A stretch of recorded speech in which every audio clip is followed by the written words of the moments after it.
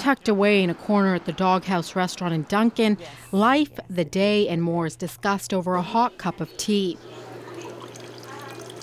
But for Pat, Parker, and Rita, this has been a weekly date for the past 12 years. We just kind of hit it off. We joke together and have a lot of fun together.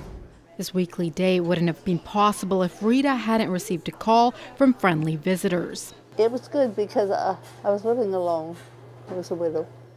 And I always looked forward to the Wednesday afternoons that we would spend together. That's exactly what the program is meant to do. Run by volunteer Cowichan, Friendly Visitors pairs up lonely, isolated seniors or seniors living alone with volunteers like Pat who get them out and socializing. Some of them have a lot of family members around, but the family can't get there every week. Some of them have no family members. Some of them are bedridden and isolated.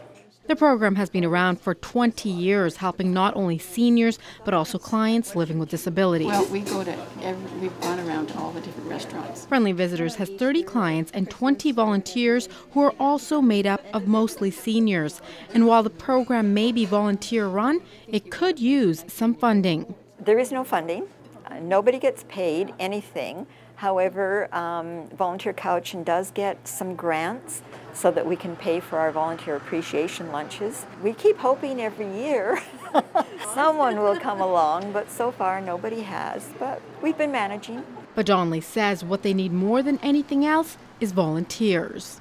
I think it gives them a sense of satisfaction. You know, they know they're helping others, and that goes a long way towards a person's self-esteem. And for seniors, the work of the volunteers improves their life significantly. I think it helps them live longer. Just ask Rita. The 86-year-old has family around who help her and take her places, but she says it's different with Pat. She helps me out a lot. All my family is very glad that I have Pat. I guess we've got very close together, and I think to a certain extent we both depend on each other in a way, because that's what friends are for.